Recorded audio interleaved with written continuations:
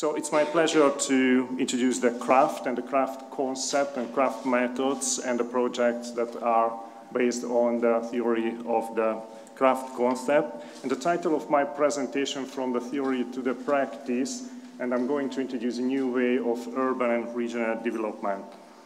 So let's start with a theory, but don't worry, it will be very short.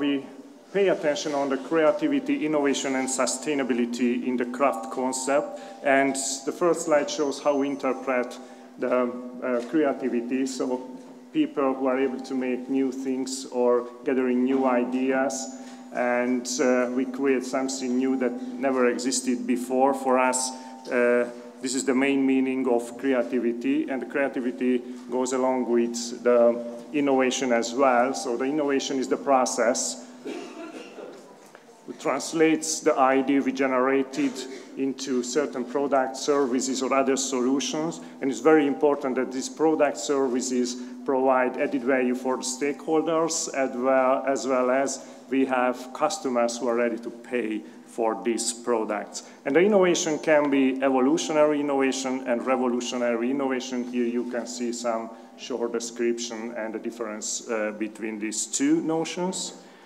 And there are other typology regarding innovation. The innovation can be related to certain products, can be related to certain processes, how we make these processes more effective. It can be related to certain marketing solutions to find the best channel to the final customers, as well to the organization, so we can launch new organization change and we can get a more modern form of organization. But my favorite is this matrix because of being an engineer as well, so engineers prefer to get always two-dimensional matrices, and this matrix has two dimensions. The first is if the domain are well defined or not, and the second describes whether the problem is well defined or not. And in case of both a high-level definition, we can speak about a sustaining innovation. In other cases, we just talk about breakthrough innovation or disruptive innovation, or in some cases, we just do basic researches. So the KRAFT not only a collection of definitions, but a concept as well. And there are lots of concepts in the social sciences that analyze individuals, smaller groups like families, or bigger groups like groups in workplaces, and even more bigger groups like nations. But in this concept or approach, something is missing, and this is the so-called cooperation. And the center of attention of the KRAFT concept is the cooperation among participants, among individuals, among groups, and among universities, organizations, non-profit, for-profit organizations as well. So the traditional approach of regional development is that we just concentrate, I don't know, on road construction or building reconstruction, but we don't put these elements into a big system. And in the KRAFT concept, we first design the main system, and then we select some elements, and in addition to the development of these subsystems, we try to increase the effectiveness of the cooperation among these subsystems as well. So the KRAFT is nothing else than an abbreviation of Creative Cities, Sustainable Regions, and is in our understanding, is an innovative regional development concept, is an integrated framework, as you see in the slide. And we just set up long and medium-term goals, how to develop certain regions or cities and their neighborhoods together. Very important is the transdisciplinarity, is a very challenging word to pronounce, and we try to take advantage of different approaches, different sciences, and in KRAFT Center, social scientists, economists, big data experts and other experts work together with sustainability experts, and it means the sustainability is to find a synergy of these different disciplines. So if you would like to read more, in the corridors there are some new books and other books. I would like to suggest the basic book in English language with the same title, Creative Cities, Sustainable Regions, or in Hungarian. There are some essays and the first results of the practice-oriented craft projects, as well as we have published recently this book, The Renaissance of Small Cities in Hungarian Language.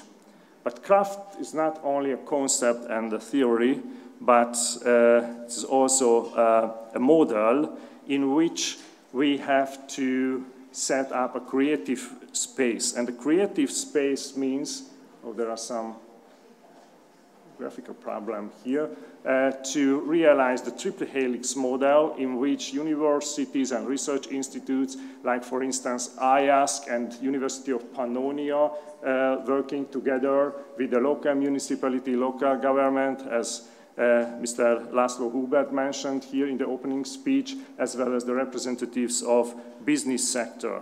And we are approaching the practical application.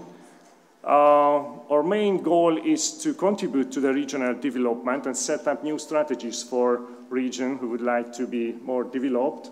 And for this, we made a literature review and we found lots of concepts. For instance, I have to mention here the creative and smart city concepts. And we divided this concept into three main categories, as you see here. But this can be related to big cities, big-sized cities. In some cases, like in global indexes, can be related to and applied for capitals of different countries. But for a small city like Kőszeg, it's not applicable. So we try to find a new solution, and the inventor and creator of the craft concept, Professor Mitzlivets, formulated this triangle in which we try to discover potentials in the region, like creativity and innovation potential, social capital and network potential, as well as sustainability potential. So we always measure and assess the potential already existing in a certain region, and we try to set up the strategy based on these given potentials. And we apply in this concept the new way of strategic planning of companies, multinational companies, which starts with the definition of mission statement and vision statement. Very important is the vision statement when we describe the ideal future state of the organization. And then we set up strategic goals, which in the organizational theory can be related to certain customers, financial issues, internal processes, and learning and growth. And the next step of the traditional way is to set up organizational short-term plans. But we don't want to follow one by one this model. Instead, we would like to select some strategic goals for the region in these key areas, and each of these target areas we set up potential development projects for the region. So it makes this regional development process very goal-oriented as well as very effective, and we try to avoid any rigid strategic and operational plans. So it's a very flexible model. And if we change only the content of the strategic goals of companies, and we would like to apply it for regions and cities, we just change some content, as you see here. So instead of products, we are talking about public goods and so on, and we can get the model for regional development concept in a new way. And how we work it with regions and cities, first we try to describe the present state of the region of the city using a special assessment and measurement tool, which we call KRAFT index. And then, together with the decision makers, we set up the vision. The vision for a region can be a historic region when we would like to increase the importance of cultural heritage or tourism as a destination, or we rely on the newest technology and we imagine this region as a very modern, smart region, or we rely on the artistic value and we would like to create a region of arts. So in any cases, we are able to describe with numbers the present state of the region as well as the future state of the region. How we do it? we created the KRAFT index. And the KRAFT index consists of hard and soft indicators. Hard indicators are indicators from already existing databases. Soft indicators when we launch a survey and we ask the local residents or representatives of companies or NGOs and so on. So we collect original data. These are the soft indicators. When we create the KRAFT index, in every region, every city, we measure a certain amount of indicators. These are the core indicators. And in other regions, or from regions by regions, we change some indicators because some of them are relevant in one region but not so relevant in other region, or there are special needs from the municipality, for instance, what information and what knowledge they would like to gather, so we can put other special indicators into the KRAFT index. And the KRAFT index, looking at the content, can be related from the basic needs through governance and health problems, through culture and network and cooperation. So we defined 8 areas in which we try to generate these indicators. And how does it work in the practice? So we create and calculate this KRAFT indicator, which is a very complicated indicator, generating these values for each of these indicators. And together with the decision makers, local decision makers, we set up the strategy for the future. So we define the ideal future values of these indicators. So, and we arrived to the practice, and KRAFT works and runs as a network. We took advantage of the fact that the University of Pannonia has got in the Pannon region different campuses in different cities, and we set up KRAFT points. So the headquarters is in Kőszeg, but we have KRAFT point in Veszprém, in Keszhely. Here you see the location for foreigners who doesn't know very well the geography of Hungary. And so we cover the so-called Pannon region, and these KRAFT points organize event or work as a consultant for local municipalities, and they carry out empirical surveys as well. So we have completed some practical projects recently as well, and I highlighted in blue letters 2 very important projects. The first is running in Veszprém. So here you see the location of Veszprém. Veszprém is one of the candidates, or strongest candidate for the cultural capital of Europe in the near future. And we just started the assessment of the potential in Veszprém and the neighborhood of Veszprém. And we are in strong cooperation regarding the empirical survey with the Sonda Ipsos, the Polish organization in Hungary. They are collecting, they have been collecting data about Veszprém and its neighborhood. And hopefully in the near future, I hope in September, end of September, we can launch a new project in the Jasság region. You can see the location of the Jasság region, and it's a very complicated region with lots of development potential. And they ask us to use the KRAFT concept and the KRAFT method in order to develop their long-term development strategies. And it's a region which consists of 5 cities and 13 villages. And we hope that in a half a year to 1 year project, we will be able to design the new development strategy for this region. We carried out scholarship program, research scholarship program in the last years, 2 scholarship programs, and more than 130 researchers from more than 15 countries arrived here. You can get the abstract of each of the researches in English language, hopefully in the corridor. And the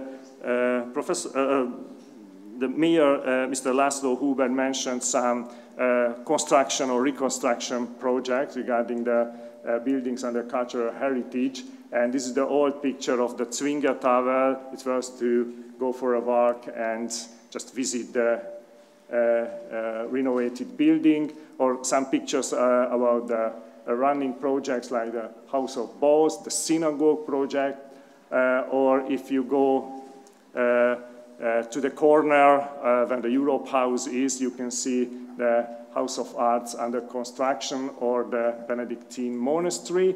And the main dream is to renovate the main building. It used to be an orphanage of the Hungarian Railways, and here you see the old pictures about this building and our dream to create a really physically creative space there.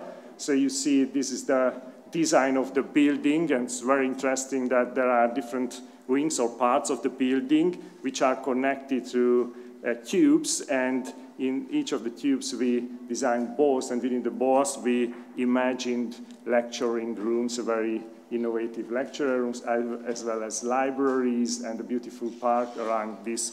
Part of the conference is the Brook Review. We published 2 books recently about the newest results of the KRAFT project, and this will be part of the conference after, if I know it correctly, after this session. So this is just an overview about the projects and the concept we have been working on, and if you have questions, please don't hesitate to ask me in the break.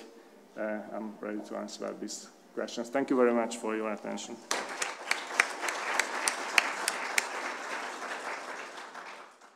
So let's move on with the session.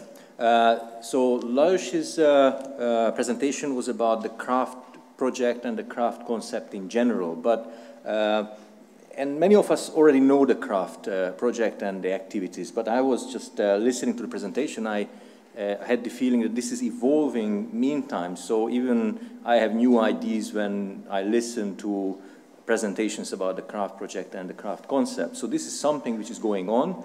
Many of the activities we have already covered, what was introduced already, but there is a lot which is still ahead of us in Kőszeg or the other cities of the region. Now, the next couple of presentations and this first session in general considers the role of business in general in local and regional development. Now, this is not by coincidence, because the work we do at the KRAFT Center at the moment will consider the role of businesses in the Kőszeg region, in the Veszprém region, and in the other regions mentioned already. So what we are, and I will introduce this work in a few minutes in a bit more detail, but what we are looking at now is how small businesses, medium or large businesses can contribute to regional development. So this is the reason why we invited a couple of quite well-known researchers from Europe and all around the world. And we will start with Professor Rafael Sarda, who is coming from Barcelona. I will give you the word to introduce yourself in a bit more detail, but he has various very interesting backgrounds, and we've been working together for quite some years. He's from ESADE, one of the best business schools in Europe, I should say, and he will tell us about his ideas and concepts about business, society, and the environment. Please. Okay, hello everybody. My name is Rafael. I just tried to change the cover because I wanted to put this band, and in fact I give it to you, but somewhere there. Because we have been affected by the terrorist attack the other day. So I tried to put this band on this cover, but unfortunately it's not there. But we suffered the attacks, and I just want to express the gratitude to people that helped in this terrorist attack on Barcelona the other day.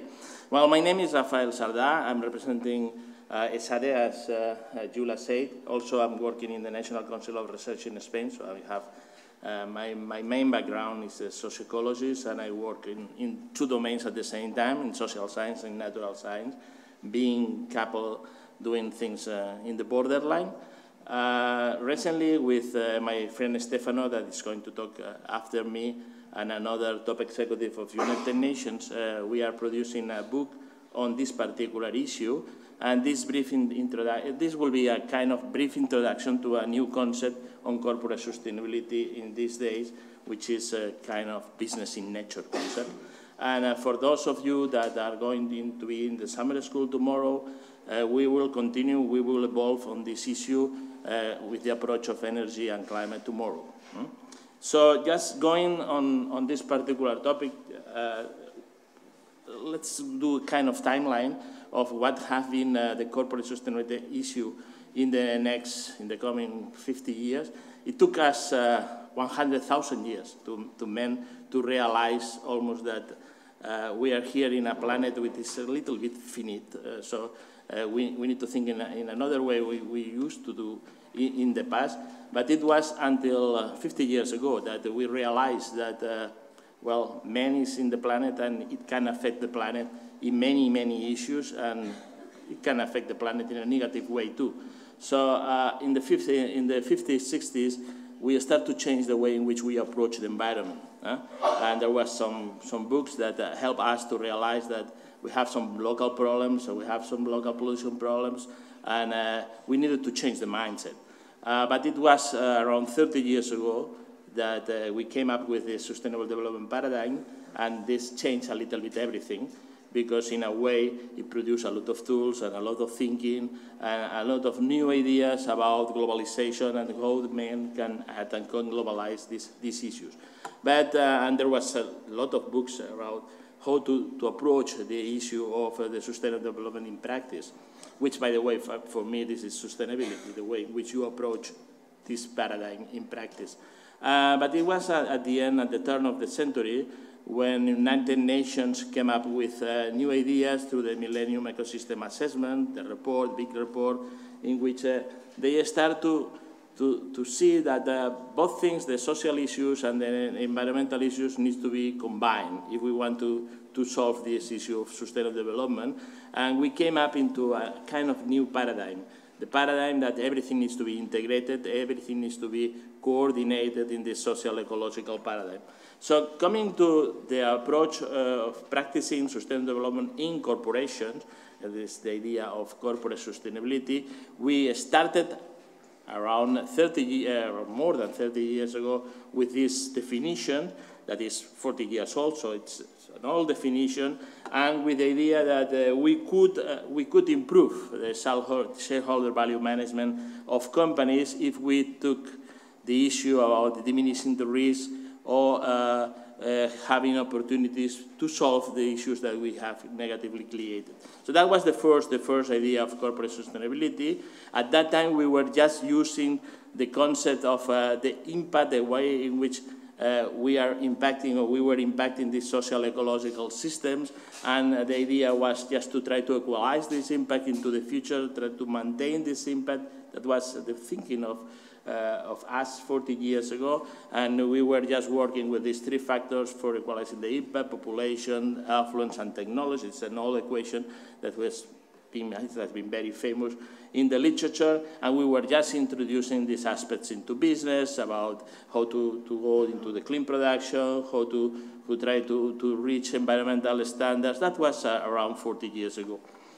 A second pass was produced in the 90s when the World Business Council of Sustainable Development, John Elkington, started to talk about eco-efficiency, started to talk about the integration of social, economical, and environmental aspects, the triple bottom line.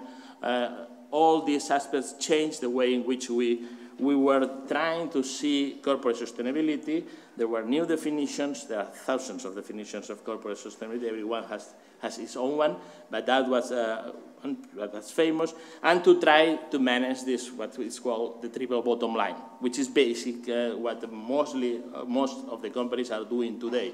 Try to integrate these three aspects as far as they can, and trying to come up with these win-win-win solutions that's been famous in literature.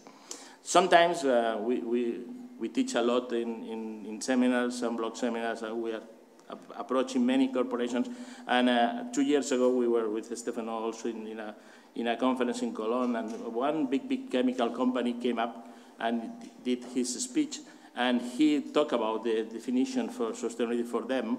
And they say, well, for us, sustainability is to come up with solutions that enhance at least two of these issues and do not harm more the third one. And when you say do not harm more the other one, the third one is this is the environment. Normally, this is the natural one. And the problem is, or the problem starts when, well, the situation today is not the good one. So if you don't harm, you still continue with a situation that is not the best that you should come out. So, and of course, after that, we were just thinking about efficiency, life cycle thinking. This is the main tools you have in practice these days in corporate sustainability. So the idea is, well, this is enough. This is enough if we are just going for the triple bottom line, or we want to refine the way which we are putting shareholder value, and we think not. We think this is not enough, and a different mindset is needed, and this is why we are trying to pass this concept of the business in nature. I'm going to give it to you. And why? Why? Because global change. You have. I'm going to put like 6 big messages that we have today. The world in which we live is about these 6 big messages. And what is global change? Well, global change is this one. Global change is a lot of exponential curves going on at the same time. Everything is getting accelerated. Everything is getting in percentage that increase and increase and increase. This comes from a 20, 30 years panel of experience in research. It comes from the International Geosphere Biosphere Program. So we know that these patterns have been with us for years, and we still are in these patterns, and it's difficult to escape from that. So, but this is driving the way in which man is using and utilizing the Earth. So we live in a planet in a constant accelerated global change. Everything is connected. Everything is connected. We are connected to everything, but the flux of materials, goods, information technology, our kids are connected everywhere. We were talking in the breakfast that my girls can have boyfriends just for internet, and so everything is completely connected these days. We live in this planet, and we need to know that this is an important issue going on in relation with all the mega trends that affect business these days. On the other side, science is sending a clear message. As a natural science, this is a clear message. We have limits. We have these planetary boundaries. We have limits. We are passing these limits in biodiversity, in climate change, in the way we use nutrients, and we are approaching situations and we are crossing thresholds, and these thresholds are going to be with us, and we're approaching a dangerous world because of that, and because of the repercussions that this has on the social systems that we are just, as societies, living in. And in addition, we have this percentage of population. Population is growing 1% steadily, and that means that we need to open room for the guys that are coming, and open room for a new middle class, and open room for many other people that want to consume as we are consuming right now. And we have only one entire planet, as you probably know. In addition, we have this non-resilient social and ecological systems, and there are plenty of NGOs that are approaching these days with a lot of reports saying that the world is not going in the good direction for those things. And coming about corporations and business and profits, we are forced to grow 30%, because if not, we are entering a crisis. So all things together send us a kind of message that we need to accommodate the way in which we do things these days a little bit different of the way in which we have done this in the past. And this is not just a message from science or a message from social scientists, a message from natural society that are sending a message, but United Nations is also claiming, for better understanding of what should be the relationship between business and the world. And it produced this kind of sustainable development goals. I think that was a very brilliant idea, the way in which they could put these sustainable development goals into icons, and that makes a representation of something that is needed, and it is capturing the attention of business. So this is the why we need something else. And we came up with the idea that we need to come back to one of the issues that was just highlighted back into the 60s in the Brundtland report. It was written, which is that whatever we do, we need to maintain the integrity of our natural systems, because they are in relation with social systems, but we need to maintain the integrity of this natural system, because we need to ensure that the provision of ecosystem goods and services for the future will be maintained with us. and with us as a people or as a corporation. So we came up with this idea to define, or we are just defining a little bit more on this concept, of business in nature, which is, okay, we need to go a little bit farther of what we have been doing these days on corporate sustainability.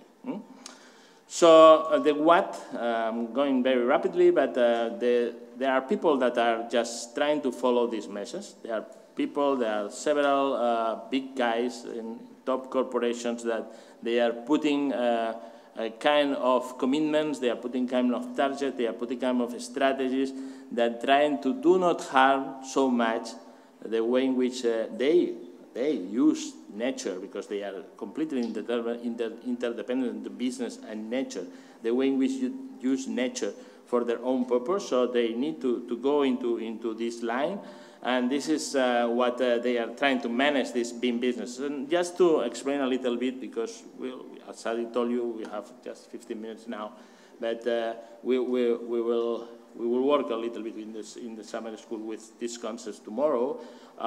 What means business in nature? You have been just talking before as the concept of a city.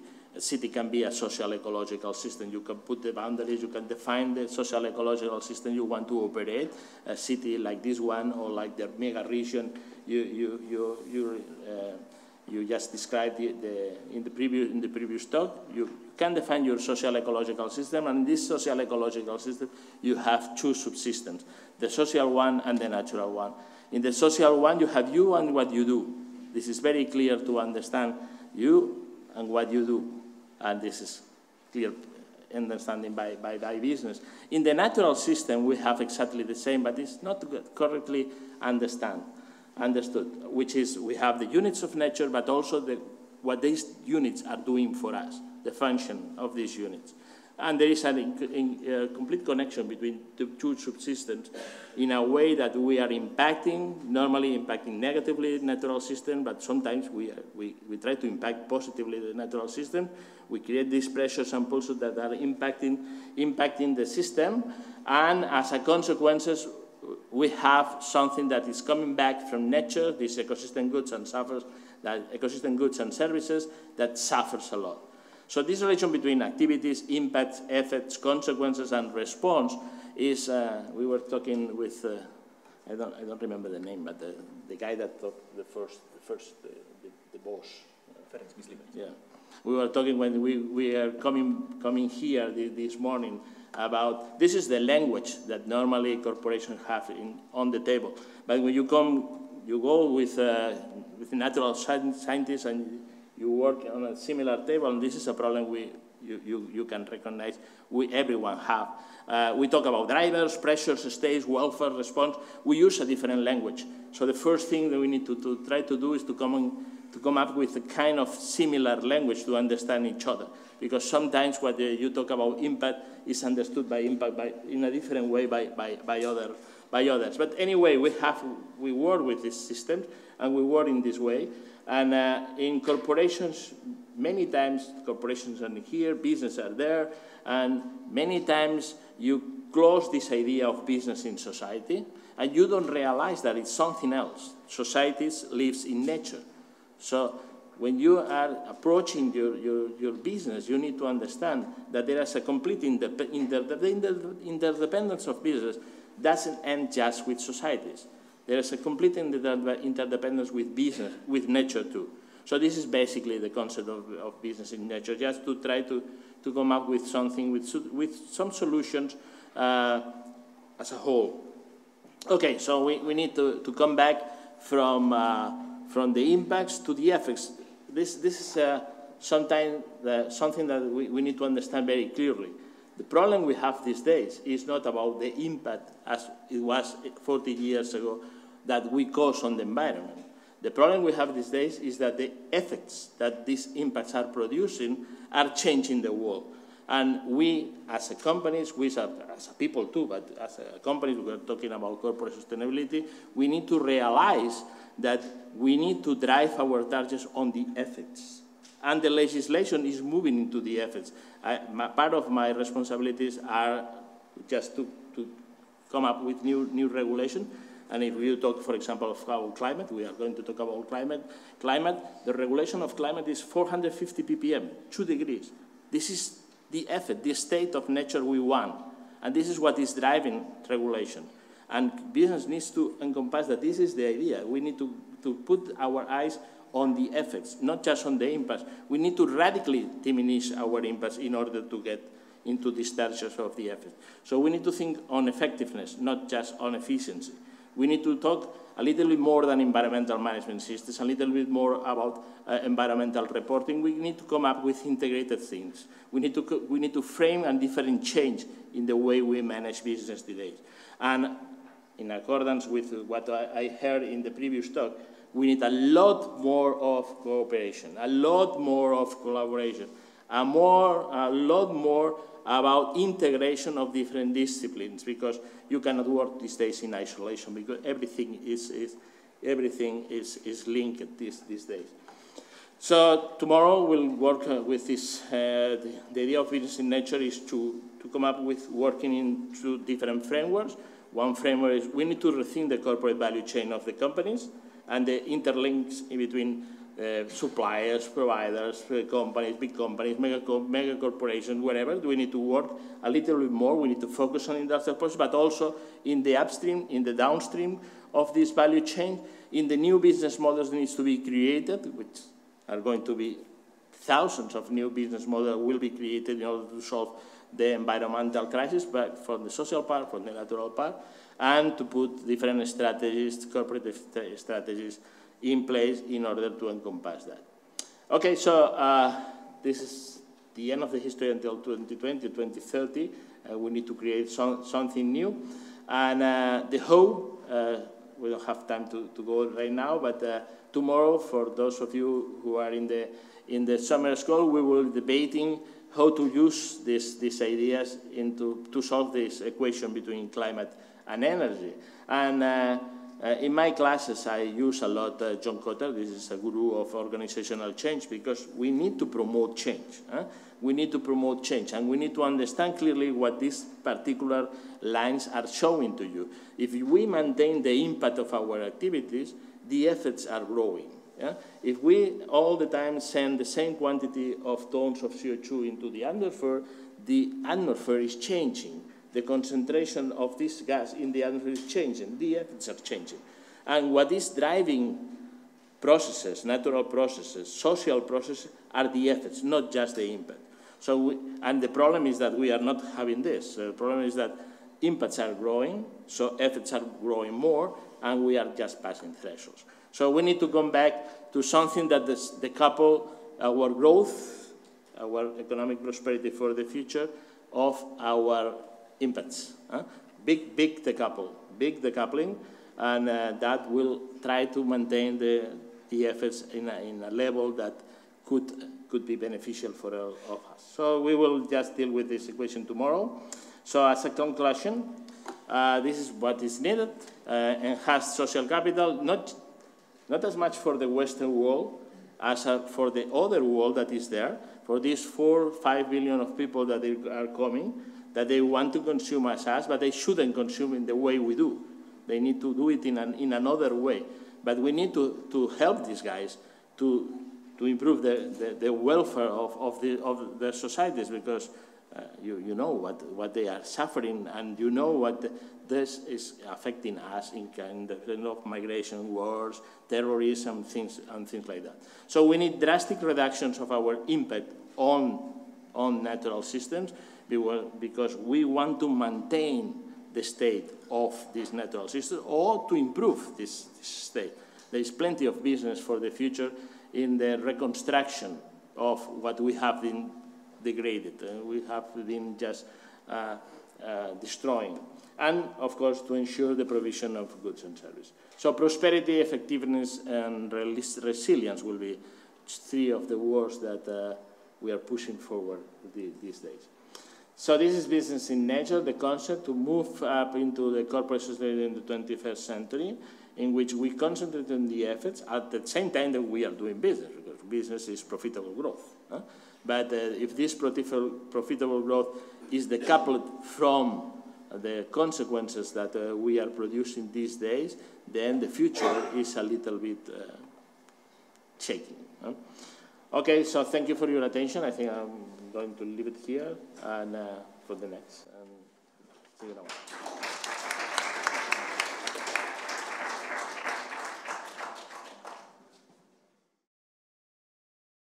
Next, I would like to tell you a few things about some of the theoretical background we use for our work in the KRAFT Center regarding regional and local development, and a couple of linkages between business and these type of development processes. And I will highlight 2 or 3 of these examples. Of course, we don't have time to go into much detail, but what we are looking at is these kind of questions in Kőszeg, in the Kőszeg region, and other parts of Hungary. My background is business, so it was interesting to listen to Rafa, whose background is actually natural sciences. And being a natural scientist, he's teaching in business schools for many, many years. I think that's a very interesting perspective. Now we will see a couple of examples here, and I will try to also show you what we are going to do in the future in the KRAFT project.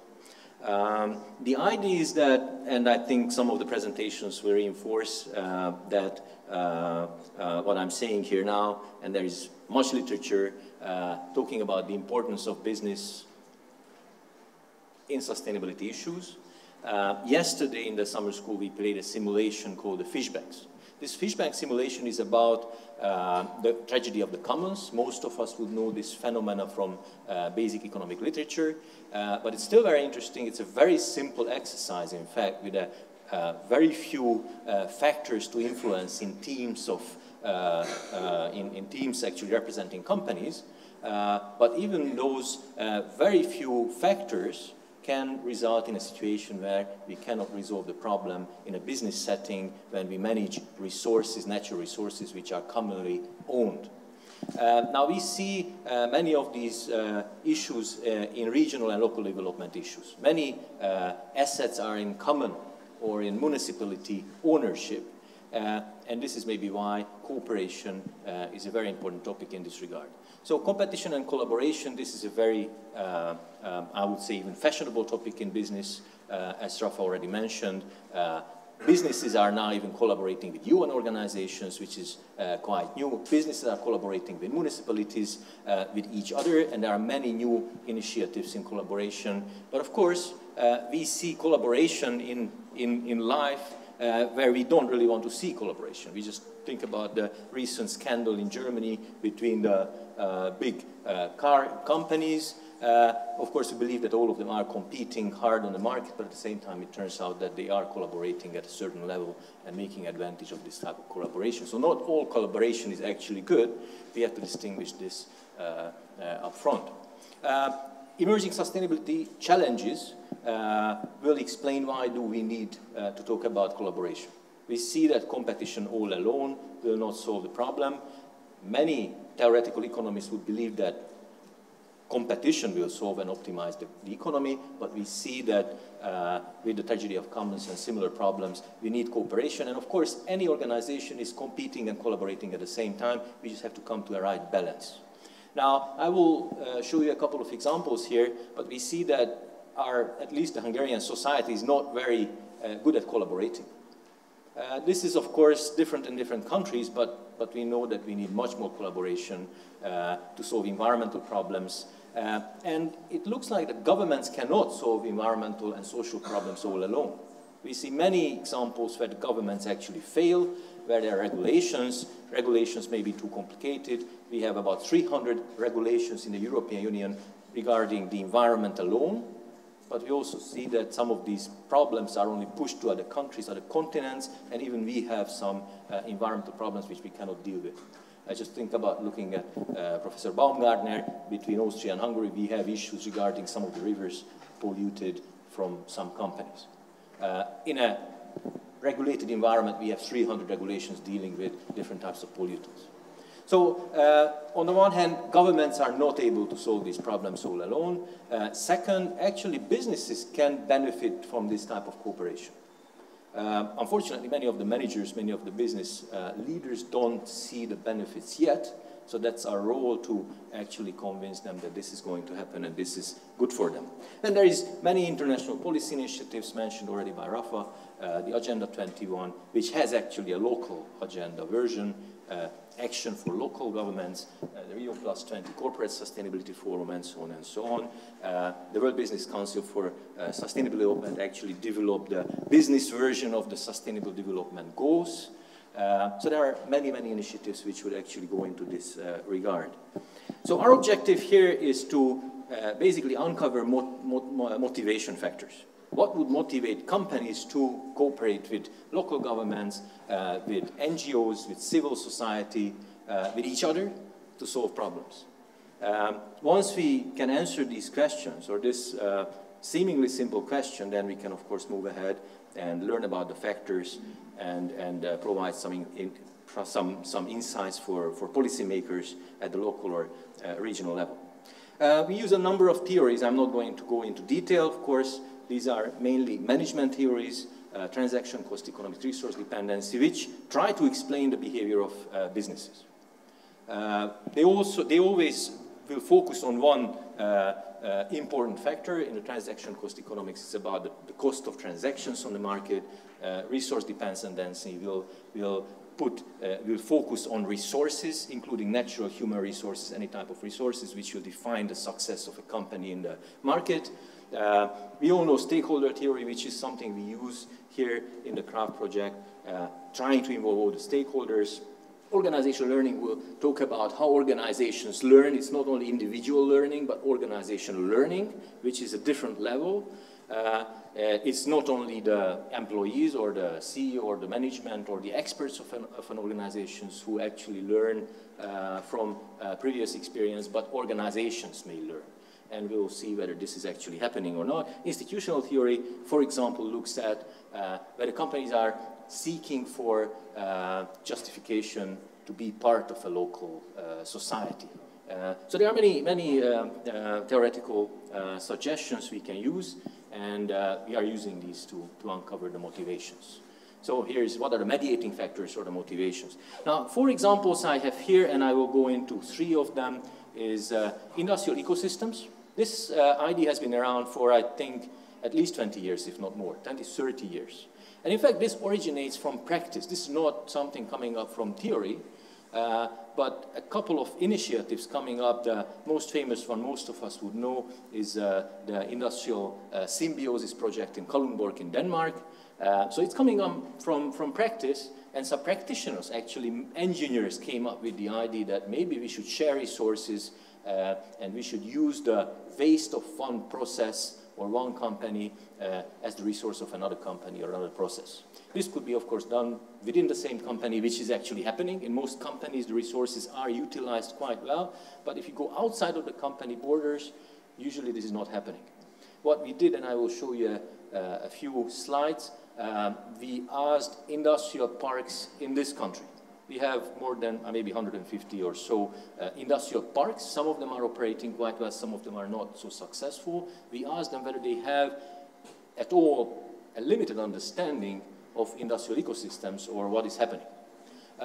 Next one, I will talk a little bit about the third one here, business and NGO cooperation. What are businesses thinking about NGOs and what are NGOs thinking about businesses? This is, of course, very important for us because they can help each other. I'm not going to talk much about sustainable supply chains. That could be a different presentation. Rafa already mentioned the upstream and downstream. This is something I'm talking about.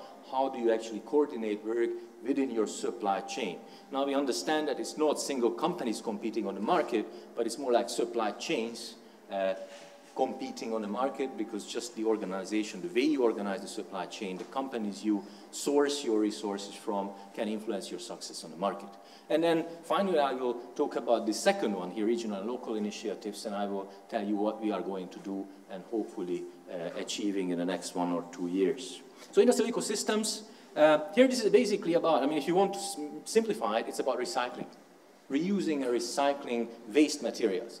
So in principle, this is very simple. You can easily show that recycling and reusing waste is much more beneficial for the environment than actually using new raw materials. I mean, depending, of course, on the raw material, depending on the transaction costs, meaning the transportation, and so on and so on. For some reason, this is still not really much happening. We looked at all the industrial parks in Hungary, and we found no actual example of any industrial ecology in this country. This was a couple of years ago. Maybe there is happening now, something happening now, but I'm not sure.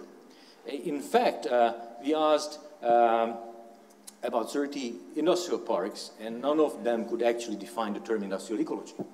Some of them were guessing this something has to do with the environment, but they actually had no idea. We didn't ask companies, actually. We asked the organizations, the umbrella organizations which are organizing the industrial parks, so they are the ones who should know about managing industrial parks. And obviously, an industrial symbiosis system is most suitable for an industrial park where you have a limited area, there is no transportation cost, companies know about each other, they work together, they have been around for years. Still, we found almost no experience in this regard. The only thing some of these parks actually do is they organize waste management together. That's a service of an industrial park, that they do organize waste management, but this does not include recycling or utilization. This means that they will get rid of the waste materials. So this is actually not really happening. Question could be why. I mean, here are some results from the survey, and if you look at, I mean, higher is better. So number 4 here, cooperation with other organizations is important. So all companies, all industrial parks asked about cooperation. They said this is very important, but they are not doing it. So the question is, what is actually the barrier to do these things? Or number 6, environmental aspects considered when founding IP industrial park, which means that when we said, I mean, this was 1990s when a lot of industrial parks came around in Hungary, right? In fact, there is a regulation regarding industrial parks. It's not just like you call anything an industrial park. This is an official kind of title which comes with some benefits, right? So this happened, and the reason why, because some of these industrial parks are coming from old socialist industries, so there were some cleanup activities up front. But then if you look at number 7, environmental aspects considered when accepting companies, this would be, of course, very interesting for industrial symbiosis, because you want to pick companies which can actually complement each other. You want companies which can utilize the waste of another company in the same industrial park. Now this is actually, I mean, the lowest, which means that it's not really happening. I mean, they will not maybe accept a very dirty business, but they're not matching businesses in industrial park. Actually, most of the industrial parks are just happy to accept any company entering. Okay? So in fact, this is not something parks are thinking of when they are organizing their operations. Very few managers were aware of the whole concept. Services were very basic, what they are doing. One thing they were actually active in was trying to get some money. Industrial park management often helps companies within the park to get some funding from Hungarian or European sources. This is something they coordinated quite well, but that was all basic. Okay, so this is a story we should work a little bit more on, and working with business models, I come to the topic of trust. And if you think about industrial parks and sourcing my resources from other companies, then one thing we have to consider is how much I trust the source. If I buy something, raw material from the market, brand new raw material, then I have a whole array of suppliers. I can choose the best suppliers. If some goes out of business, I can find another one. But all the existing, very few examples of industrial parks around the world are including companies which have been around for 30, 40, maybe 50 years. And they knew each other for at least 20, 30 years. So to set up relationships between businesses which are implementing industrial symbiosis need a lot of trust between the organizations. So maybe here, this is a very soft issue, of course. How can you build trust between organizations? Now, just think about Kőszeg, which does have an industrial park.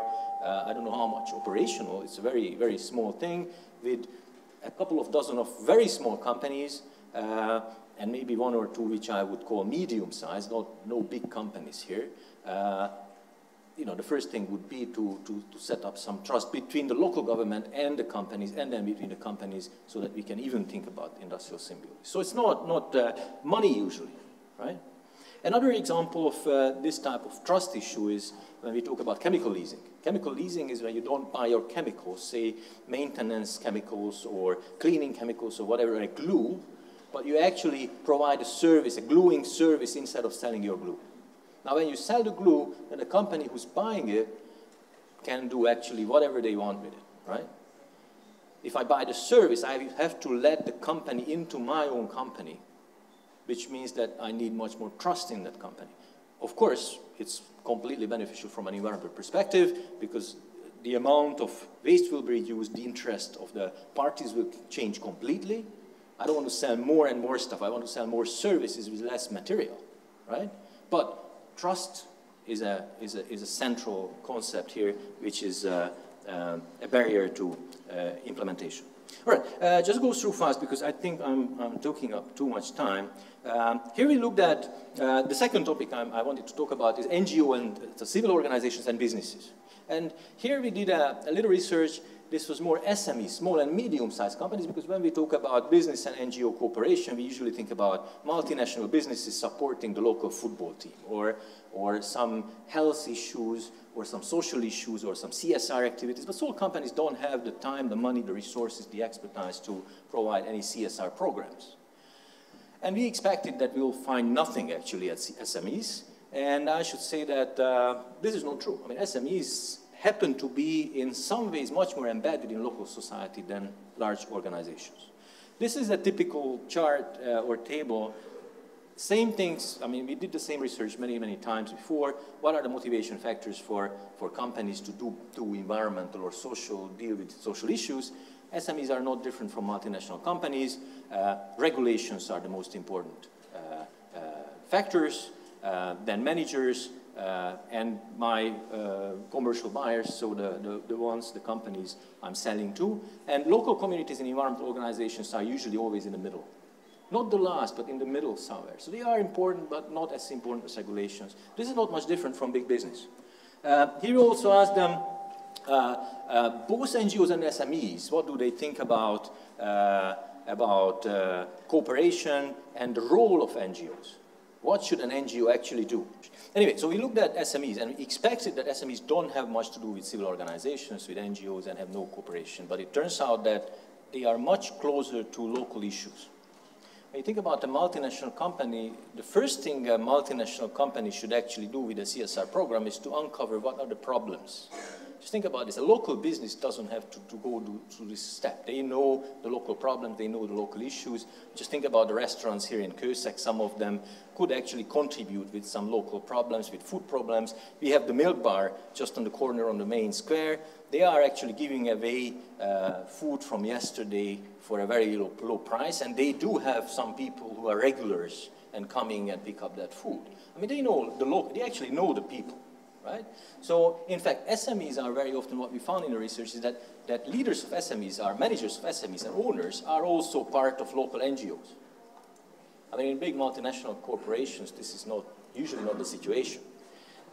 So, in fact, that was a very interesting experience, but at the same time, usually they had no resources, they had other problems which prevented them to do more stuff. So, then moving on to the last one, and I'm not sure whether this will ever get back. The last one was looking at how regional development and local development can be somehow fostered by businesses. And here we are actually implementing a research within the KRAFT project. Now we are preparing a survey which is asking companies how much do they do in the local community. We know from these cities where we've been working over the last few years that there are some initiatives, but basically the integration of work between businesses and local governments. There are some companies which are not talking to the local government for some reasons because they expect more support from the local government, but then they are not going to do anything on their own. So there is somehow a lack of understanding that the future is collaboration. So what we are going to do is ask company managers within the KRAFT project and actually integrate that result with our result from the municipalities. We are also asking municipalities What do you expect from companies? Now, of course, the first thing, we do need more money, yeah? But maybe it's a bit more complex than that. So that's the plan for the next couple of months. And but what we actually found, we made a small survey already in a small region in the Yasha, where we are going to work hopefully in the future as well. And what we actually found is that the long-term perspective is missing. Imagine a big multinational company which can move their plants from one country to another one in a few months. How can the local government set up an energy program, right, if the company is moving in a few weeks or months? So the company was actually, this company we interviewed and the local government we interviewed, was not able to agree on the energy program of the city because they could never rely on the company staying in the city for at least 3, 4, 5 more years. Now, an energy project requires at least 10, 15, maybe 20 years of planning ahead. Now, especially some cities believe that, of course, it's a nice thing to have a big multinational company because a lot of tax is paid by the company, right? But if you have a dependence on that single company, then infrastructure development is an issue. How can you trust the company? And in fact, the company will use this position to get some more tax benefits. So this is what is actually preventing us from cooperating in the local. Usually this short-term thinking, what we found. Now it was interesting to see that all of these companies and regions and local governments, they mention resource efficiency. Seems to be very important for all of them. But for companies, this means that we want to save and secure our resources. It didn't go any further than that. They wanted to make sure that they will have the resources. In fact, in this country now, it's about human resources most. So maybe the cooperation should start now with how local governments can train people. And in fact, in this Yashag region, where we are discussing with the local municipality, the first and most important question is how can we actually educate people for the next 10, 15 years? Because human resource seems to be the most important resource for them. So anyway, I think this is not going to happen anytime soon at least. So I'm finishing.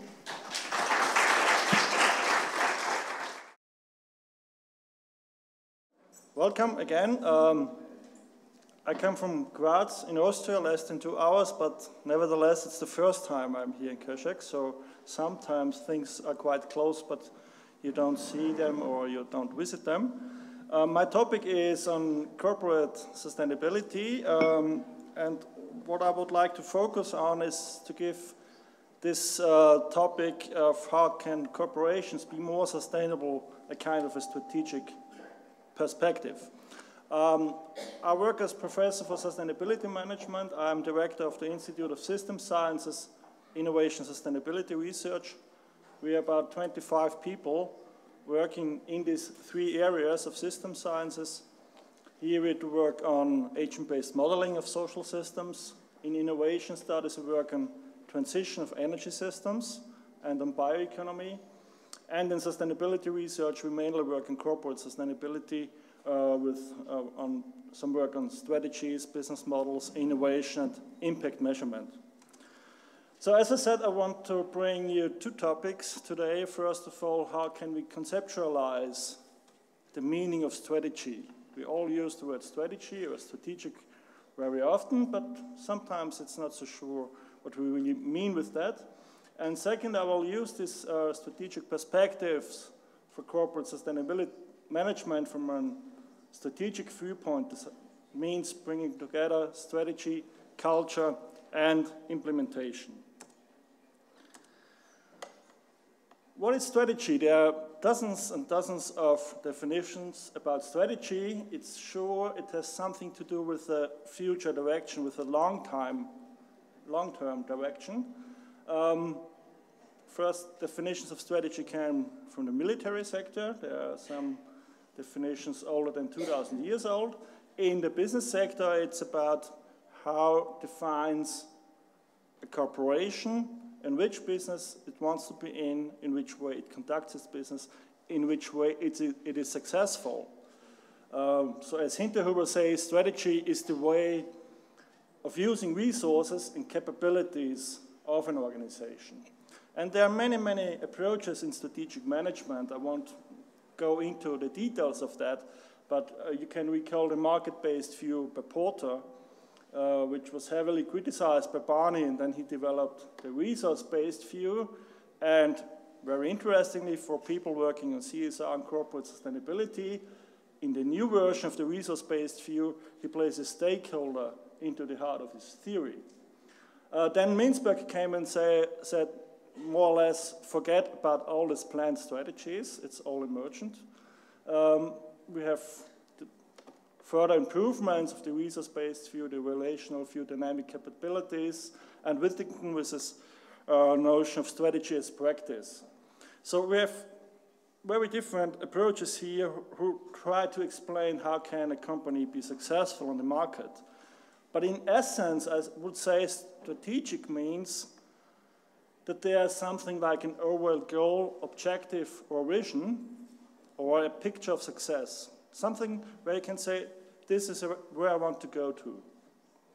And second, pathways or guidelines towards this goal, or vision, or picture of success. And this is the starting point where I want to bring strategy closer to the topic of sustainable development and sustainability. Because in case of corporate sustainability, the goal should be sustainable development.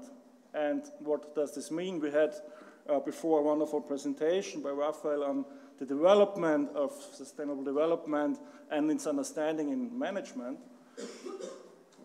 What in my view is very important, sustainable development is an inherently normative concept. Yeah? It has a very strong ethical cornerstone, an ethical clue in it. Because what we want to sustain, in which way we want to sustain, is in the end a normative question, regardless which kind of definitions and frameworks we build after that. Raphael already mentioned Groundland and the triple bottom line. What I think is a very important step in the whole discussion of sustainable development is the framework for strategic sustainable development, the FSSD, also known as the natural step framework, because this is then the NGO trying to promote this FSSD, with general, comprehensive principles defining sustainable development for a certain system. I think this is a very huge achievement we have here. What does this mean now for business? Strategic perspectives, I would like to distinguish if it's strategic equals to successful or desirable for the company and or for the business sector. So what is the interest for the firm? Why it should be interested in CSR or corporate sustainability at all? And there we have two different notions. One notion is the classical business case idea. So follow sustainability-oriented goals and make more profit with them. Yeah, this is a kind of narrow understanding, focusing more on financial benefits. And we have another notion, the societal case for business. This is what Raphael mentioned as the corporate sustainability 3.0, if I recall correctly. So the idea that business is doing something positive for society and for the natural ecosystem. In a narrow understanding, and this trade-off or this versus between business case and societal case has to do with conflicts we have. Yeah? Of course, we like all this notion of win-win-win situations where improved, increased eco-efficiency will increase profits. But in reality, in the day-to-day business, we have trade-offs between economic, social, environmental goals. And the question how an organization is dealing with these trade-offs will lead to the answer if a company or organization is following more the business case logic or the societal case logic. And in a narrow understanding, it's all about financial benefits, lower costs, higher revenues. In a wider understanding, it can also lead to improved competitiveness, legitimation, the license to operate by stakeholders, not only consumers, improved innovative capacity of an organization. Yeah? If you think comprehensively about how an organization can be more sustainable, more environmental friendly, more social inclusive, then you will develop new ideas about how you do business, about your products and about your services. And this will lead to an improved competitiveness based on more innovative solutions.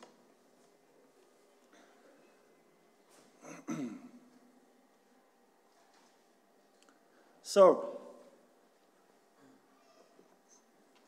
the core of the debate is it strategic also for society and nature? Yeah, this is this corporate sustainability 3.0. Is it positive? Is there positive impact and outcome of corporate activities on society and nature? And what I want to introduce now are 3 perspectives in the understanding of strategy. And this is strategy process, content, and context, because these dimensions will help us to define sustainability-related strategy. The first one is the content. The content is, of course, how can we bring in sustainability into the strategy of an organization? And this dimension should secure that the framework, the strategy, the approach, project in question contributes to sustainability. So what is the strategic contribution to the overall goal of sustainable development? That is a core question of the strategy content if you want to deliver or if you want to develop a more sustainable organization. The other one is the process. How do we develop that? Whom to take into account? And this is related to the question of how and who is in focus. So how is the strategy developed and who is involved? Is it a very narrow understanding or is it a broader understanding, bringing more stakeholders, more people into the strategy planning process? And the third one is the strategy context. So the surrounding societal, political, market environment, and natural environment. So do we consider all relevant circumstances influencing sustainability for this organization? Especially secondary stakeholders are very often overlooked in stakeholder management. Do we identify all relevant developments and trends outside from the small system we are working in? And in considering these 3 dimensions, the content, how can we be, what is the core of sustainability for this organization, the process, how to develop the strategy, and the context, bringing the big picture, will allow us to develop a more sustainable company and organization. Here is a short example of how we can use these 3 perspectives. This is was part of a project on sustainable supply chain management. And one sustainability issue is, of course, gender equality. And how can we consider that in sustainable supply chain management? And here we find again these 3 perspectives. So the strategy process is a very classical one. Define the relevant aspects, sustainability aspects for the supply chain. This means analyze what is going on today, what is written in international, national standards, etc. It's quite clear gender is identified as relevant sustainability topic. How can we translate that into something companies can follow and manage? So how can we transform that into manageable indicators and data? So which kind of data, qualitative and quantitative data, do we need for that? Here are also some hints from international standards which data are needed for that. The third one is a very important. It's not only about the data, it's also about general commitments, plans of an organization. It's not only measuring how much movement you have in top management, it's also about what is the strategy and plan and vision of the company. And the fourth one, if you work in supply chain management, how can you influence the whole supply chain? How can you aggregate information along the supply chain? And what also brings us then the third dimension, the context, is into the game is the integration of secondary stakeholders. Yeah? Not only the narrow understanding of the business partners along the supply chain, because if you focus only on them, then the result would be it's not an important topic, honestly, if you work in organizations and discuss this topic with them. Yeah? So therefore, this context is here a very important aspect. Now I would like to speak a bit about corporate sustainability from my viewpoint. And the first question is, what should be made more sustainable? It can be, of course, the organization itself. So it's activities and processes, the production, more eco-efficient, using more renewable energy, better waste management, working in an industrial park, improving industrial ecology, and maybe equally or even more important, what is the company offering? The products and services. By this, an organization can help consumers, customers to be more sustainable. And of course, you can do a combination. And a truly sustainable organization should focus on both. Having a very efficient and sustainable organization, very efficient and sustainable way of delivering products and services, which themselves are also sustainable or contributing to a sustainable development. Let me show this with this figure. We have here a company, very simplified. A company very often has a strategy. Every social organization has a kind of culture, so values embedded via the members of the organization, via the employees, and actions. And this will lead to a certain sustainability performance based on the internal activities and based on the products and services. In my view, it's important to distinguish between the sustainability performance of the organization and the final impact this performance has on society and on nature, because they are mediating effects of stakeholders and social, cultural, and economic conditions. Look, for instance, on biodiversity. The relevance of biodiversity is in Germany much lower than in France, for instance, yeah? Because of a different social cultural understanding. Yeah? So the way people see a specific topic as important or not important has, of course, an impact then back on the organization. And these three dimensions of process, of context, and of content are also shown here. And if an organization can have or reach a fit between its strategy, in the strategy content between societal value and its strategy, then it can really deliver sustainability performance and sustainable solution and contribute to the societal value. Bringing in the strategy context helps to improve the business value, yeah? Because you have a more comprehensive, more inclusive understanding of what is important for your organization. So by this, process, content, and context can help the organization to identify, develop, and also implement a sustainability-oriented strategy. What is also important is, in my view, is that we have to distinguish three different management levels in an organization. Very often we only focus on strategy and implementation. That's, of course, true and important. What are our strategic goals is a main question for every CEO and every board of an organization. So to determine long-term goals and product service market combinations, and then the question of how to make them, bring them into practice, make them real life. But we shouldn't forget that there's also a normative management level.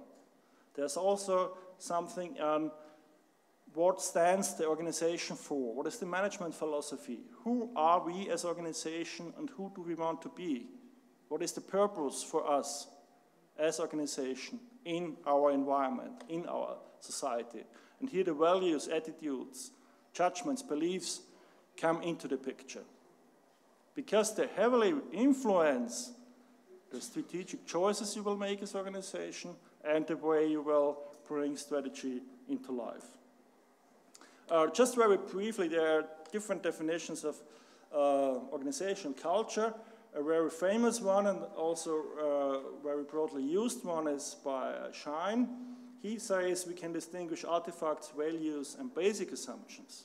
Artifacts is something visible, like people are dressed, like offices are designed, how products are designed.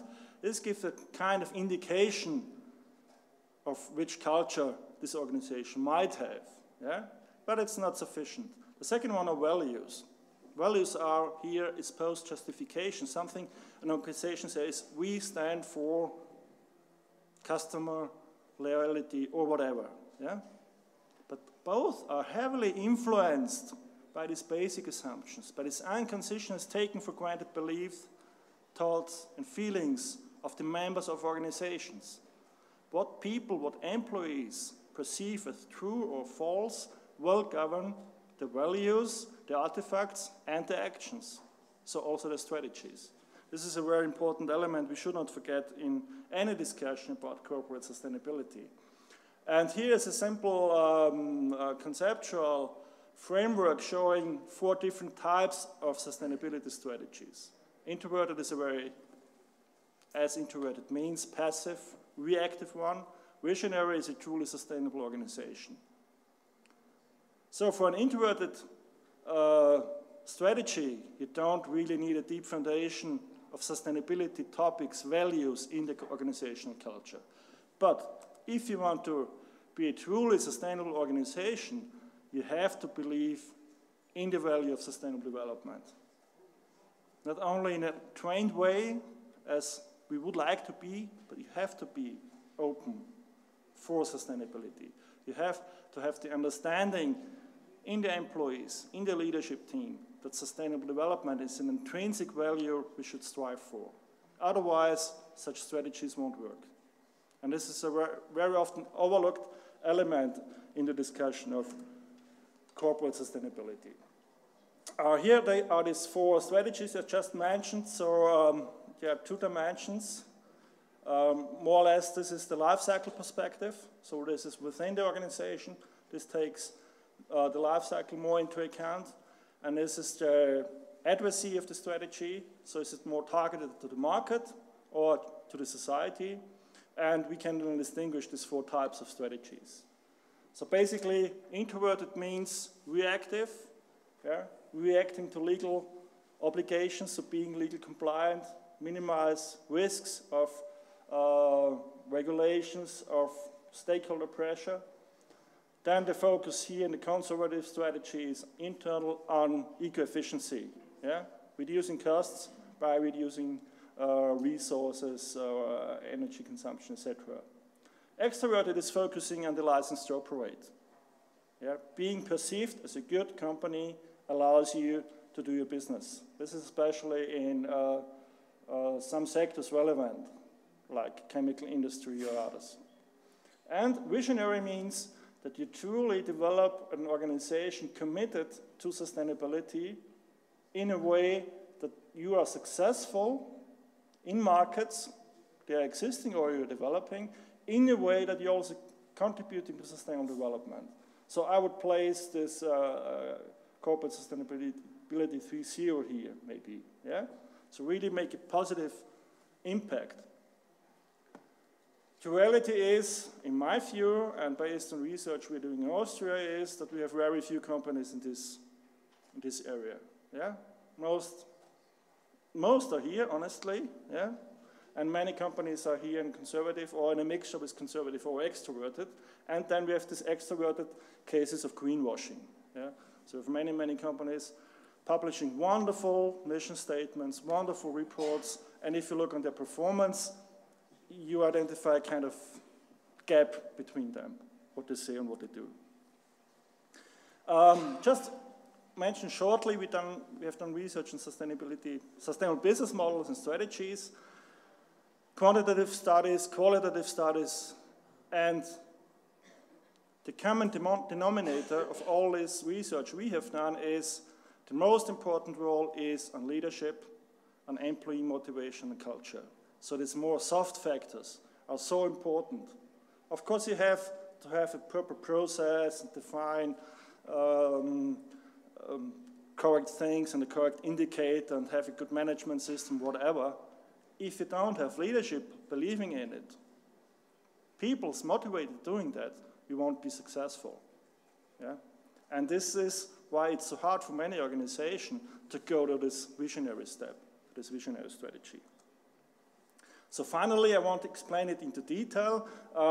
We have developed here kind of framework, putting all this together I just mentioned to you. So this normative level with this organizational culture and vision and policy, with the strategic level and the operational implementation. Just one element I want to emphasize, so we have here the 4 strategies, is the planning principle. Normally, companies are following a classical strategic planning approach, more or less forecasting. You do a SWOT analysis, you say where you're good, where you're bad, where do you see opportunities and risk, and then you define a strategy. Another approach coming from the energy planning sector is backcasting. Yeah? You first define where you want to be.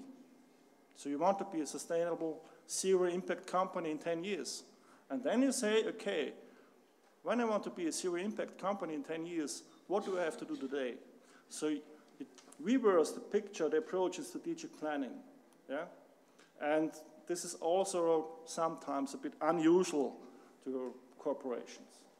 So just to conclude, strategic perspectives, in my view, help businesses to understand what is strategic successful for them, for their core business, for the classical business, but also helps them to understand how they can contribute to the goals of sustainable development. And so going more to the societal case for business of companies. Thank you very much.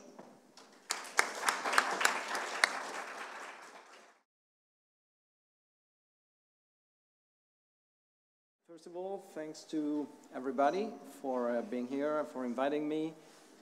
Thanks to KRAFT and IASC and Gyula for organizing. And I'm glad to be here. First time in this city. I had the chance to walk around yesterday. It's wonderful. So congratulations and preserve the heritage you have. And coming from a country like Italy and being married with a Spanish, another country I know very well, over the last 40 years in both countries, we've been damaging so much our environment with new buildings without any regulation and so on. So it was wonderful to see such a protected and I would say very, very unique center of the city that you have. So it was wonderful. So starting from that, I'm Italian. It's close to noon. I'm going to talk about pasta. So that's the story. And so that's a story very, very typical from somebody coming from a country. We consume 23 kilos of pasta per person per year. The second country is Argentina, I think, of Brazil, half the amount. So we double the amount of pasta. If you do some calculation, 23 kilo per person, you can have an average per day. And apart from that, being from Mediterranean area, eating a lot of pasta, I think that our expectancy is among the top 3 countries in terms of life in the world. So pasta is not something that damages your health. And that's the main purpose. No, it's not the main purpose of the presentation, but I'm going to try to address a topic which is awfully new and link to the main objective of this conference. So the title is very long, as you see, Cultivating Ecological Knowledge for Corporate Sustainability. So we're playing with words here, cultivating ecological knowledge with a pasta company very much grounded into the agriculture system and therefore into local communities. And Barilla, who is the name of the company, it is a case-based paper, works, I think, being a large company, works with a very innovative approach. I learned about that years ago, around a decade ago. I've known the company all my life, of course. But it was very intriguing, and I started investigating, and I'm now in very good relation with the company. And the result was a first paper we just published with my co-author, I want to really mention, and I'm grateful to work with Monica. Monica, she's a Canadian, German, I mean, she was born in German, but she spent the majority of her life in the US and in Canada, and we work together since many years. So I will briefly focus my research background. I am at Bocconi in the Management and Technology Department, but I mainly work with sustainability and environmental social issues since I graduated in 1992. And then we will have a very short focus on Barilla, just to let you know two information about the company, and then the paper and some ideas that might be hopefully also attractive and interesting for KRAFT and IASC. So, what I'm doing, I am very much motivated by guys that are outside my disciplinary domain, which is management and organization. Gregory Bateson is one of my inspiring, I would say, scholar. Was a great anthropologist. Not only, he did many, many things. And the quoting is one of the sentences that I love. The major problem in the world are the result of the difference between how nature works and the way people think.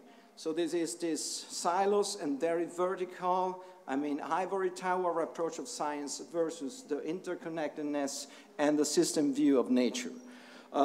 Starting from that, what I'm doing is mainly to work at the intersection between business, management, and organization is about business, of course, and nature, ecosystem, and society. That's why I've been working very much with Rafael Sardà, the previous speaker, with whom we are working right now on a number of activities, and I had the chance to spend 1 year with him in Barcelona just a few years ago. And I'm also grateful to a couple of colleagues here, Adam Budnikowski and Sándor Kerekes, with whom I spent more than 20 years of my life. And a lot of my ideas have been permeated by inspiring talk I received 20 years ago about multidisciplinarity and convergence of very different disciplines. I am in management. We are extremely conservative. So my domain is based on impact factor ranking. We have 5 journals where we need to publish, where sustainability is still very, very marginal, I would say. So starting from that, over the years, I learned a little bit more. This is in the gray area, management organization studies, our theories, and I understood that the basic theory of management is practice. So we've been populated by psychology, micro level, individual, sociology, institutional theory was mentioned, and economics, cost-transaction theory, for example. So we don't have a lot of native theories in management. Starting from that, my interest in ecology moved me on the right side, modern ecology, and since I wrote my master thesis, I was very much into this way of thinking. So I've been passing through years after years and studying what is modern ecology, system and complexity, adaptive system theories, and so on. And, of course, ecological economics, that from economics was a novel issue more than 20 years ago when Daly and Costanza started with this new approach. My idea is to try to permeate the boundaries, the green, with what I learned from ecology and from ecological economics, but do also the reverse thing. I think that in organization and management, we have some very interesting perspectives that are not at all inside modern ecology and ecological economics, where organizations simply do not exist. If you take Elinor Ostrom, she never talked about organization. There is the macro and the micro, the individual and the system. Never mention organization. So if you can Google and search organization in the old study she did, they are not mentioned, extremely marginally. So I think that organizations are a key piece of our society. That's where innovation, we talk about that, you just mentioned that, take place. Innovation take place into organization. It's just not just the individual, I mean, creatives spark that generate innovation. So, starting from that, Barilla, quickly. Barilla spaghetti, we have 27 sizes of spaghetti. I'm not talking about pasta, just spaghetti in our supermarkets. So, what is Barilla? Barilla is a long-lasting company. They are starting in 1877, 4 generations of capitalism behind. And now there's these 3 guys, 3 brothers, Guido, Luca, and Paolo, they are managing the company. The company is not, let's say, on the stock market. They are managed mainly with their own debt and equity system. And it was founded in Parma, which is a wonderful city, in Emilia-Romagna. They have around 8,000 employees, 3.2 billion of turnover, more than 1,000 products in their portfolio. They want to narrow down the portfolio right now. They control international brands like Vasa. Probably you are familiar with that, but you don't know that it is belonging to Barilla portfolio. And they have top brand pasta like Voiello and Baseline. It's a middle market product. It's not top brand. If I go in the supermarket, 0.8 for 1 pack of pasta or Barilla, I can get pasta for 2-3 euros easily. I mean, top brands, very niche market, and so on. So the story is interesting because these guys, the 3 one, and in particular Paolo, the one on the right, are extremely concerned about sustainability. It's a new generation of leaders and entrepreneurs, and they work very much on the topic. So this is the new motto, good for you, sustainable for the planet, that has been embedded in the strategy almost 10 years ago. And of course, there is an issue with the heritage. They had the company from their fathers, and they want to handle down the company to the new generation, preserving the relation with the community. So the big issue is how you can internationalize. So you become an international company. They are now working in the US. They're opening plants around the world, preserving the local identity. Coming from Parma, they are very, very grounded in this area, culturally speaking. So that's one of the critical things for the whole story. And of course, what they did, I mean, they changed the organizational system, so it's a proof somehow of an important transformation with the sustainability unit, and they shaped this policy, good for you, your health. I mean, the Mediterranean diet, you have there in this corner, we will go back on this, you see this double pyramid there. I mean, that's let's say, tool they developed in order to show the interaction between diet and environmental impact. And of course, they added on a pillar right now, which is good for the community. So the new element of the strategy is good for the community. So why I'm interested? Because a few years ago I met this guy, Luca Ruini. He's the People, Safety and Environmental Energy Director, 30 years in the company, older than me. And I was really surprised learning that the company in 1999 introduced a life cycle assessment for the pasta. So it was almost 20 years ago, and they were already working on a life cycle assessment of pasta. And they defined the standard for the environmental product declaration at European level for the pasta. And then they had this nice model, the double pyramid, where they connect the diet, your health, with the impact on the environment. And of course, I've been participating to a number of workshops, including one on sustainable supply chain, where I got really blown out by the idea of reintroducing rotation in their cultivation system.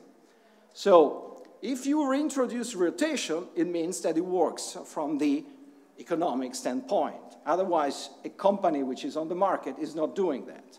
So rotation fits with being responsible socially, with being environmentally responsible? Probably yes, but what about the economic dimension?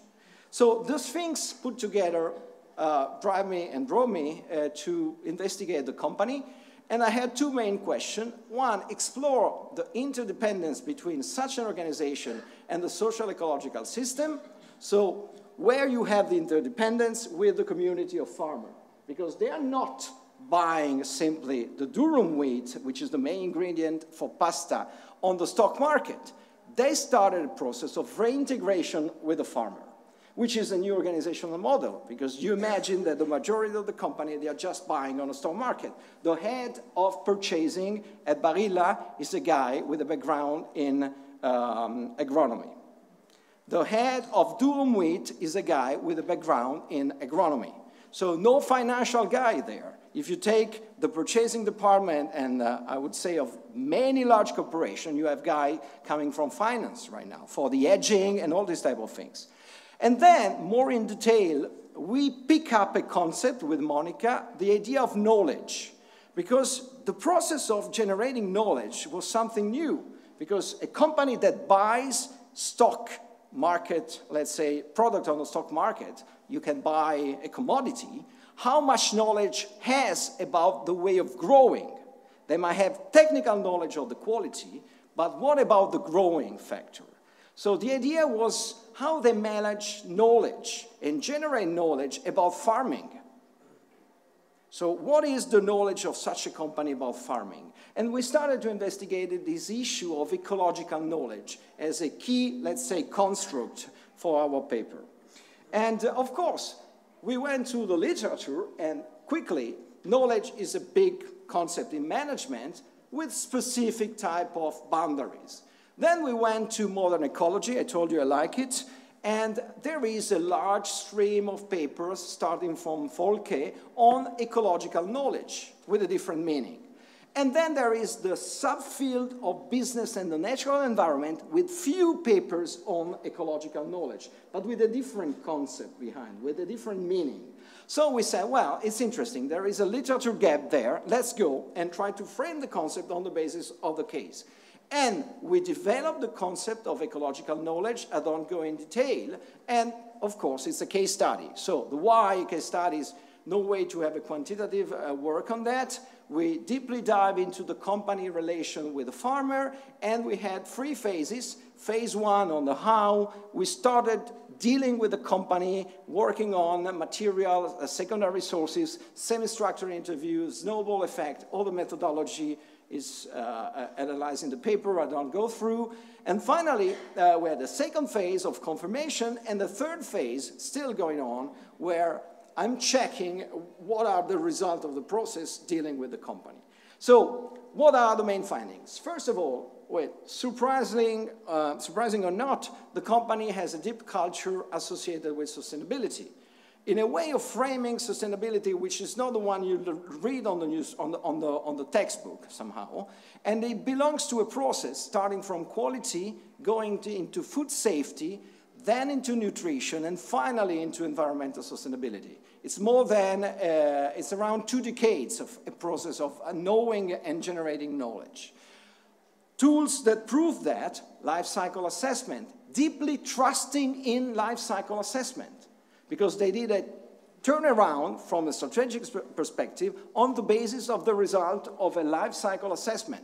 My friends in management, my colleagues do not, trust on that. I had to generate a number of proof, transcription, and so on for having the paper accepted, because we got a huge skeptical approach on that. And then the pyramid that I mentioned, and another set of tools. So, first finding, knowledge is derived from the deliberate development and use of environmental management tools, which is quite unique for a large brand company. The trust into very specific tool. And particularly, why? Because they did this assessment over the years, and it comes out that large part of the impact is on the cultivation phase. So, if you check the step of an LCA, cultivation, the type of manufacturing and production, the packaging, and then you go to the transport. Okay, is this a sign on that? There should be a sign, but this is not the one. Okay. It's just everything going on. Okay, going back to this, what is this draft telling you? That if you want to fix the problem address the problem of sustainability, mainly the environmental sustainability part, you need to go and talk with the farmer. And again, what is the boundary of such a company? The idea is this is a brand-driven company. So marketing is the core division of the company. So what the hell, what is the relation between marketing and the farmers, the growers of the durum wheat? So bridging this has been a long transition, convincing the marketing department still on the way, still not done. But the head of the company, the leaders, got it immediately. And they say, we need to go there and change the way of supplying and establish long-term contract again, like it was done in the past with the farmer. But again, it is something totally new. The other side, if you go into the cooking phase, is also very high, but how to explain to an Italian that you don't have to boil the water for cooking the pasta? So that's something that is not acceptable for us. So you can improve the energy mix, having your solar panel and cook that, but it's not easy. So they decided to try to work upstream. And the second point of the findings, knowledge is derived from deliberate development and use of environmental management tools and connected to the farming dimension. What was the result? Let's try to introduce new approaches to cultivation. But I am a pasta maker. I'm not an agro company. I'm not doing cultivation. So I need to learn. And how long it takes. If you do farming in nature, how long it takes to have a new variety of corn, for example. It's not 1 year, it's not 2 years. It might take 10 years to have a new variety. Otherwise, you go for hybridization and GMOs, they don't do that for a number of reasons. I don't go in detail. So it's a long process. And they started elaborating knowledge over the years. And unfortunately, the two arrows there, they are not showing the data, but they're finding free. They started with this field project with the farmer. And the first phase was 2010 and 2011, and the second phase, 2011-2013. And what they did a pilot project on sustainable durum wheat with Italian farmer. And of course, they went on field with local communities. They tried different crop rotation instead of monoculture, and they engaged 36 farms. And the result was surprising. Second phase, they added on to the crop rotation technology. So a decision support system, internet connected with your device, that allows you to improve the efficiency of the cultivation, looking at the weather forecast and a number of things, the acidity of soil.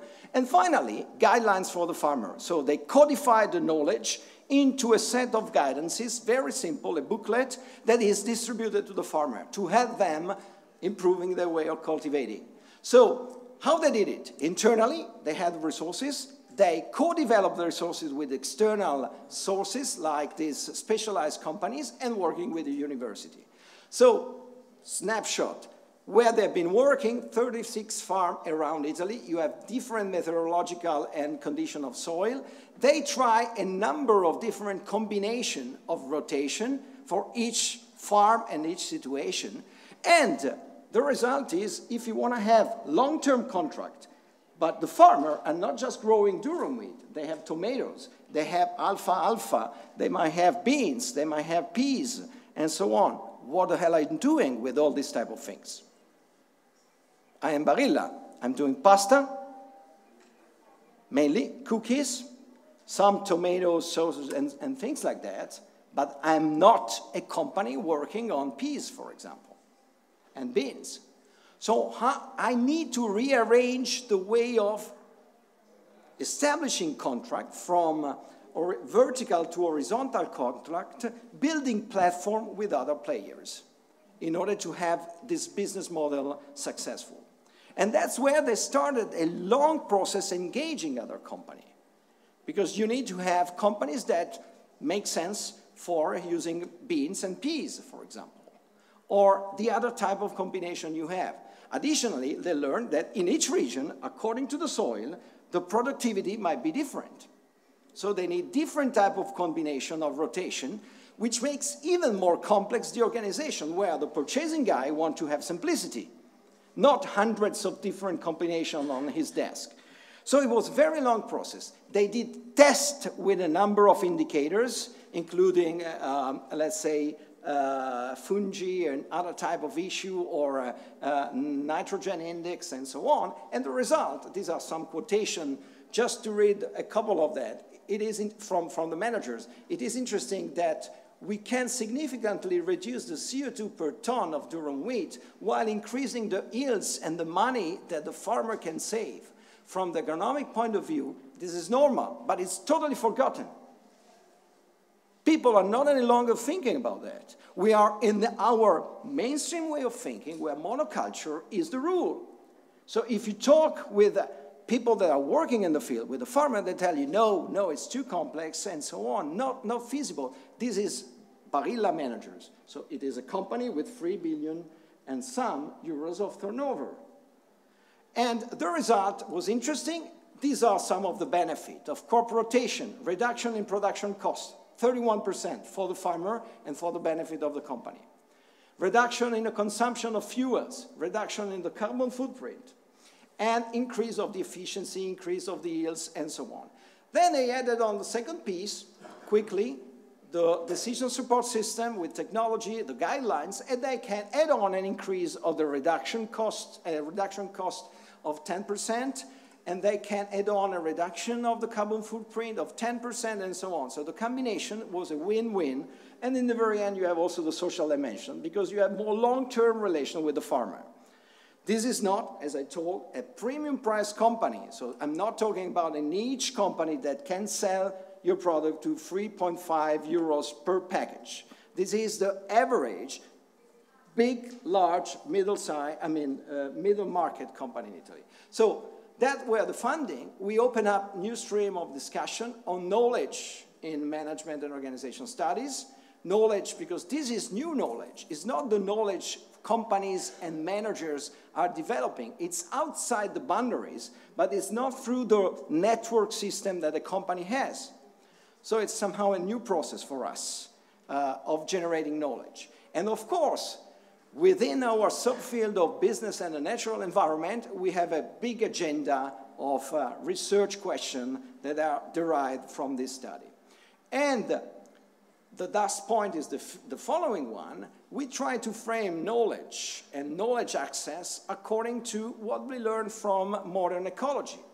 So we need to understand how social ecological systems work. For a company which is supposed to be in the market and in the competitive environment is something new, learning the way of working of social ecological system. Going far away beyond the boundaries. It's not about purchasing, it's about cultivating durum wheat and how this knowledge can be accessed and developed. Of course, you need to have field studies, understanding the local agro-social ecological systems, so the communities, condition, different from north and south of Italy, for example, and select the farmer for starting practicing these new options. And in the very end, we have these two boxes. On the one hand, you need to uncover and retrieve the traditional ecological knowledge about rotation that has totally expired right now, and on the other hand, matching this with new knowledge about science of social ecological system and technical knowledge, for example, these technological devices that can apply for improving the productivity. That's it. Sorry for maybe running a little bit out of time. Of course, pasta and food are a basic issue for an Italian. That's why I'm talking about that. Thanks a lot. Thank you very much. Well, thank you very much